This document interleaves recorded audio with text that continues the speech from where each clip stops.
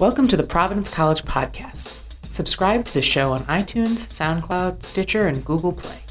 If you like what you hear, please review and share with others. Email podcast@providence.edu with questions or comments. Go Friars. Hello and welcome to the Providence College Podcast. I'm your host, Matt Chittum, and I'm joined as always by producer and videographer Chris Judge. Here at the Providence College Podcast, it's our pleasure to bring you interesting stories from interesting people from inside the Friar family. And today we are fortunate to have 2014 and 2016 grad Theresa Feaster here with us. Theresa, thanks for joining us. Thanks so much for having me. Well, I'm going to get into your bio real quick and then we'll get it going. Theresa, you were a student manager with the men's hockey team while you were a student here, and then a GA, and now the coordinator of men's hockey operations. That is quite a lot to take on, especially for a student. And Chris was a student manager as well for men's basketball when he was an undergrad, and I know people who've had that job before. It's a lot. It can take a lot of time. So for you, kind of what was I love talking about your bio. We'll get into it in a second, but why did you end up making the move into the student manager role when you were a student here at PC? Well, I was actually really fortunate. I grew up around hockey. I knew that I wanted to try to have a profession in the game. And the summer before my junior year, I actually met Coach Lehman at the NHL draft. And I asked if he would have a role as a student manager or something like that. And I'm very fortunate that he said yes and brought me on board, and things kind of progressed from there. And that's a pretty interesting place to meet somebody who is on campus at the time where you're currently on campus. You obviously are at the NHL draft, which is not held at Providence College. Yeah. So, first of all, why were you at the draft? And if you could go into a little bit, you said you grew up around hockey. What do you mean exactly? Yeah, absolutely. So I was attending the draft. My dad at the time was the general manager of the Calgary Flames. And the draft, I really enjoy going. Was something that I did a lot as a kid. My dad worked for the Hershey Bears in the American League and the Tampa Bay Lightning as well. So it was kind of in my blood, I guess. I was always at the rink, always talking hockey with him, watching hockey with him. And just over the years, the draft was one of those things that I really enjoyed. Typically, most teams, they kind of get their scouting staff, amateur and professional, together for a week or 10 days beforehand to really get everybody in the same room and kind of delve into it, get their list finalized. And I just always found those meetings really fascinating, and I loved kind of being in the thick of it. So attending the draft is always kind of a highlight for me, and I was very fortunate that in 2012 I met Coach Lehman. So you got to sit in on some of the pre-draft meetings that the Flames were having? Yeah, I mean, growing up, I was always kind of a fly on the wall, or just trying to take in as much as I possibly could. And I'm very fortunate that my dad recognized my passion and definitely allowed me to observe. And he was always a really great sounding board, too. He would always ask me my opinion. And so we had a lot of great conversations growing up about hockey. I mean, we still do to this day. We're always talking either Friars hockey or NHL hockey, and it's a passion we share, and I think that's really cool to have somebody like that you can always kind of rely on and talk to about that stuff. I can imagine. So, at what age did you start getting involved? Honestly, as long as I can remember. When I was very young, we were in Hershey, and my dad would take me down to the rink, and I have vivid memories of being down in the coaches' offices and listening to them talk strategy or players or that kind of thing. My dad took me on a road trip to Adirondack when they had a team there. So I was on the bus and hanging out with the guys. And so the rink is always someplace that I've really felt at home. It's always felt like it's a very comfortable place for me. It's someplace that I love being, love talking with coaches and just being in that environment. So really, to answer your question, as long as I can remember, really. So for you at a young age, were you kind of there by choice, or was it more of like, hey, your dad, who's Jay Feaster? Right? Yes. Or did he just have to take you along as part of like his parenting duties, or was it you like kind of begging him like, hey, I want to go. I don't know. It may have started that, he had to get me out of the house. I don't know, give my mom a break. But certainly from my perspective, it was something that I always wanted to be there. I was always like, can we go to practice? Can we go to this? Can we go to that? So, and as I said, luckily for me, he from a very young age was very supportive of that and really allowed me into his world. That's remarkable. I think a lot of times you see parents who can work in professional sports, even high-level college sports as well. It's a very time-consuming profession. So to have that opportunity for you to ingratiate yourself in that, it kind of provides an opportunity for you to see more of a parent than I think most kids would, right? Whose parents work in that field. Yeah, absolutely. I mean, certainly for me, those hours at the rink, those were great bonding experiences and they're memories that I'll have forever. So I think absolutely. Now, did you play hockey as a kid? I didn't. I really never played the game, at least not competitively. I was just I played other sports, but I never really played hockey as a kid.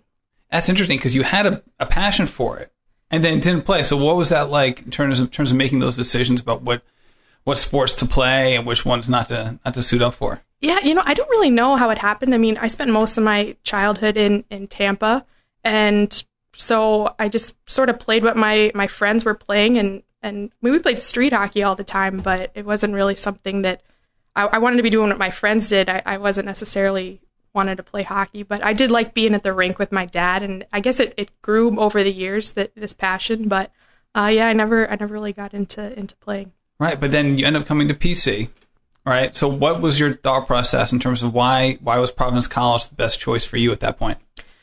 So probably like a lot of kids, I didn't have a really good idea of where I wanted to go to school as a high school student. So went on a sort of a college tour, I guess, with my parents. We went all over. It felt like seeing every school. And, I liked some places. This is okay, that's okay. But the moment I stepped on campus at Providence, it just felt different. It felt like this is where I want to be. And then I came back to visit a second time just to sort of see if that feeling was still there. And every person I met just made me feel like this is the spot. This is where I'm going to call home for the next 4 years. And in my case, I haven't really left. So you were a history major here at PC and then got your master's degree in history as well.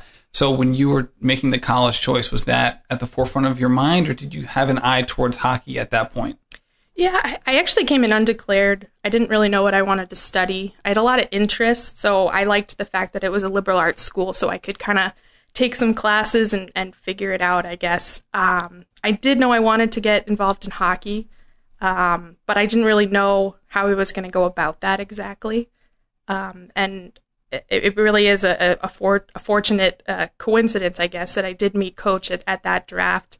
But I chose history because I really liked it. I had taken sort of, I guess, one of all the social sciences trying to figure out what I wanted to do. And I really found that history sort of was the one. I took history 103 and 104 with Dr. Andrews, and he sold me. So I guess he gets the credit for that. All right. So your junior year, or I say leading into your junior year, you meet Coach at the draft. And then you get it going. So that's 2012, right? Yeah. So when you come on as a student manager, what were some of the duties that you were responsible for, and how much of a time commitment is it for a student manager to be involved in a team like that? So when I was a student, I did a lot of the video work for in-game with tracking time on ice and player shifts, and it was something that Coach had talked about that he wanted to sort of start this project up, having player shifts available to them to watch after games. So that was kind of the way that I first got involved. And then it built into a bigger role. I started filming practice and started taping, recruit film from different online sources and sort of breaking that down. So I sort of dove right into the video. And I found that I really liked doing the video. I liked doing all the breakdown. So that video is one of those things that you can always be doing more. So it was great for me because I was able to sort of continue to take on more responsibilities and more projects. Yeah, and Coach Lehman mentioned that actually, and it was the New York Times article that came out this past February. where you were featured, and you kind of came to be known to the broader Friar community at that point. I think people on campus knew you. You were a student here, and you were kind of a member of the team as well.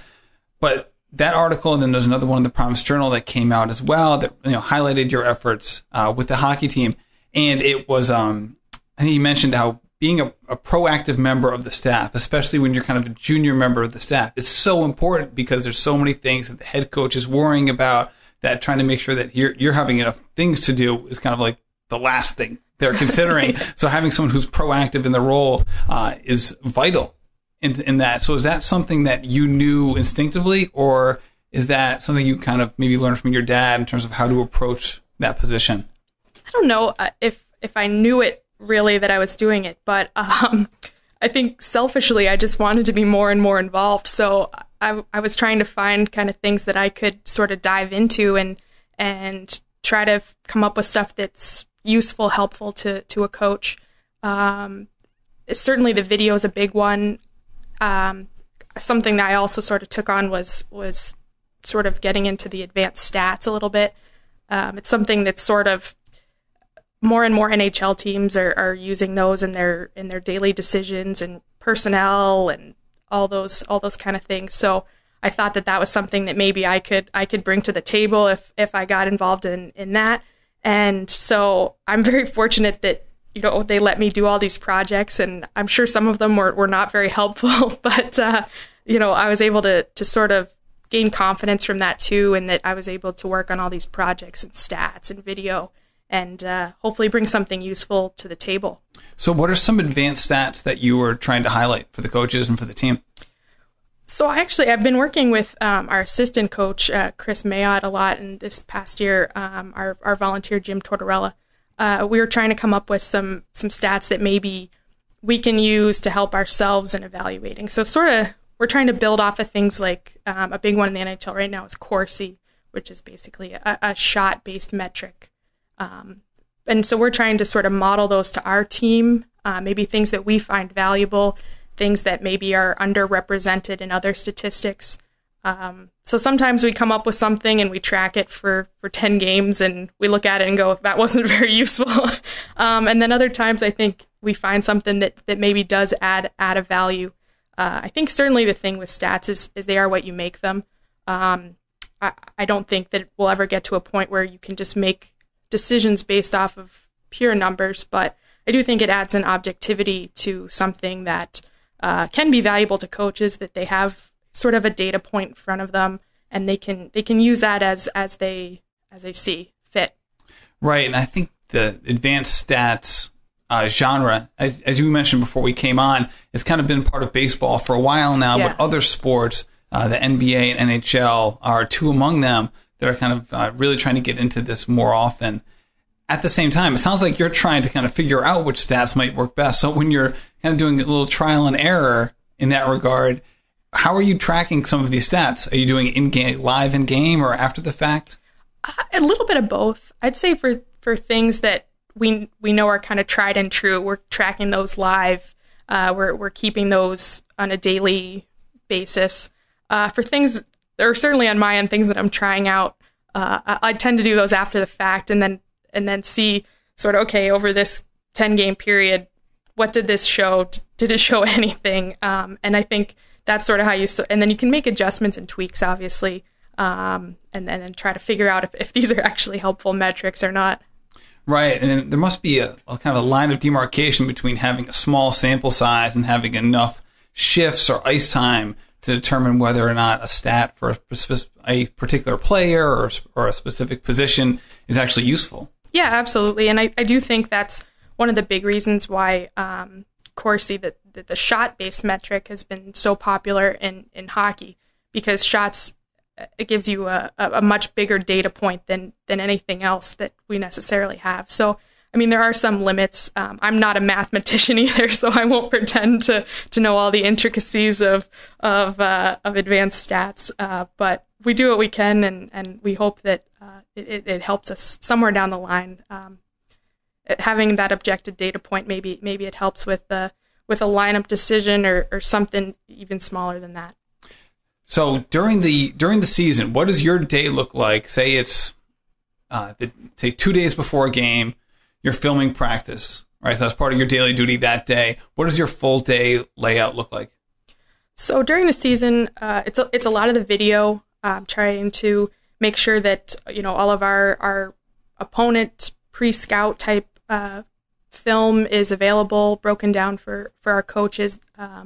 They all do different aspects of that. So let's dive into that. So what does that mean exactly when you say it's broken down and it's available for the coaches? So what available on what platforms? When you say broken down, how would it be broken down? Yeah, absolutely. So we have a video editing software, basically. It's called Sports Code, and that allows us to have all of our video files in a system that we can easily sort of tag and have different clips available. So it's very user friendly. We all have different ways that we like to break down games, different tags that we put in it, and so I would say all of us really watch the same film, but we have different things that we're looking for and that we tag, and then it all goes onto a central server in our office that we can easily access and pull down and have clips available, to show to players, or we can watch them in the office together.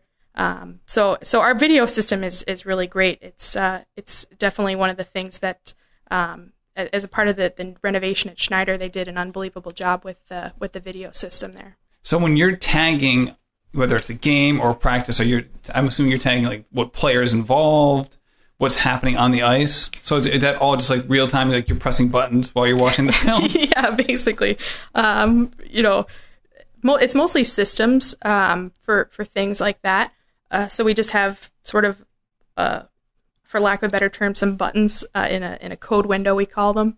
And yeah, they're attached to keys, and you sort of sit there and you watch and you press the different keys that activate the system, and then it's all organized for you in a nice file. Got it. So it must take a long time to get used to knowing. Now, so you have to be kind of two things going on at once. So you're watching and analyzing, and at the same time trying to figure out and remember exactly what you're supposed to be coding in the moment. How many times do you have to go through the film to make sure you get it quite right? It's funny you say that. I think it's one of those things that repetition and practice, it's almost second nature. I was really nervous about that when I first started. Am I going to be able to watch and do this video editing as I go along? But it's one of those things that you just kind of learn, enter is this and spacebar is that, and then I guess it's almost like typing. You don't really think about when you're typing. You just instinctively know. So you just kind of watch the game, and you may stop it here and there if you see something really interesting. But you're just sort of watching it, watching different systems. Maybe you are watching players, but it's almost second nature now, to be honest with you. So the clips that can be accessed, I guess they're by tag, so you can do certain things that are tagged, and then you can queue them up in the system. So do the coaches look at them and the players, or is it more of a coach's situation? Yeah, absolutely. Coaches and players. I think video is such a big part of the game now. It's just every team uses video. It's just all across the board. And our players have, I think, really grown up using and having video available to them. So I think that they use that as a resource just as much as we do. And we have a great system available for them that they can all have access, because of the server. They can all have access to those clips really anytime that they want them. They can watch themselves, obviously, in our games, because we have their shifts broken down. They can, if they're a center and they want to watch opposing centers for face-offs, they have those clips available. We record practice, so I know a lot of them watch practice. So it is something that I think the players use as well as the coaching staff.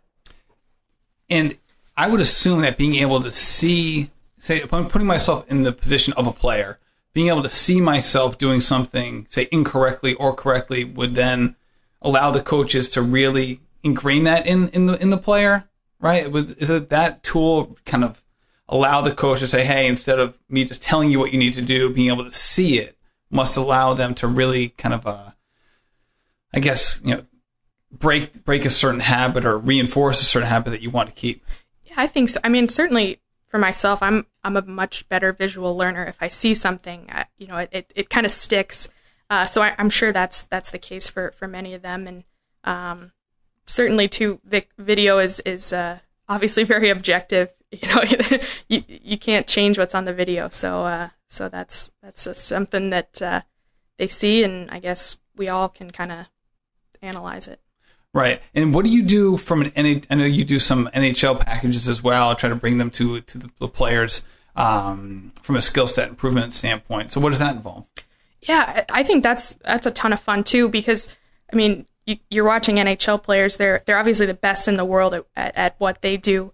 And so it's a lot of fun to watch these games. I mean, we just had an unbelievable Stanley Cup final, being able to watch those guys. So, I'll pull as many games as I can, put them into our video system. I know some guys, they have maybe somebody that they want to emulate, so we might pull more of that guy's team, or perhaps it's a system. Hey, we really like this breakout. Hey, what's this power play doing? Let's watch this. Let's pull that. So just as another resource, really, for both our players and coaches.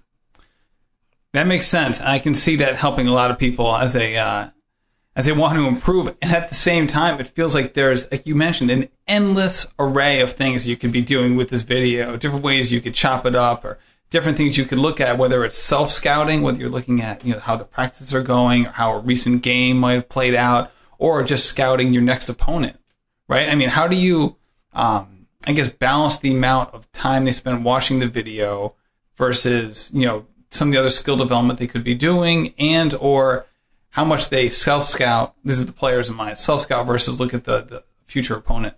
I mean, I think that's part of our routine, I guess. Coach has done an unbelievable job of establishing, this is, okay, Mondays, we're going to do this. Tuesdays, we have a schedule. I mean, it's not set in stone. Obviously, there's growth and change, but I think the guys know what they need to do in a given week to be best prepared. They know, okay, Monday, we're probably going to look at ourselves and see how the weekend went, and then we're going to close the book on the weekend. And then this whole week, we're going to prepare and we're going to get better. And then we're going to pre-scout, obviously, our opponent, show some clips, be prepared for that. But, when Friday night comes, we've prepared in a way that we're ready to go. That's the goal at the start of the week. That makes a lot of sense. Now, in the article last February, there was a great quote at the beginning from the New York Times article. It says, "Last fall, Theresa Feaster and Brittany Miller became the first women to serve as full-time members of NCAA Division I men's hockey coaching staffs." Now, that is obviously a big deal for a lot of people. Yet for you always kind of not downplay it. I think you're telling the truth. You say it's just not an issue for me. So how do you square that about being someone who is, in a way, a trailblazer in a certain respect, yet at the same time, like, you don't view it as that big of a deal? How is it, kind of keeping both those things in your head at the same time and kind of balancing them out, I guess? Yeah. It is the truth when I say it. I mean, I feel very, very fortunate that, obviously, I know that it's something that's not very common, Brittany and myself being the first women, but it's from day one, I've just been a member of the staff here, and Coach Lehman's never treated me any differently. I've never felt sort of outside pressure or anything like that. So for me, it's just kind of I'm going to come to work today and do my job, and I don't really think too much about it, to be honest. Was it something you thought about in the beginning? Say when you were a student manager, was it a hurdle you had to cross, or was it simply that, given your background and since you were 3 years old, this was just part of your life, that it was never an issue in any way?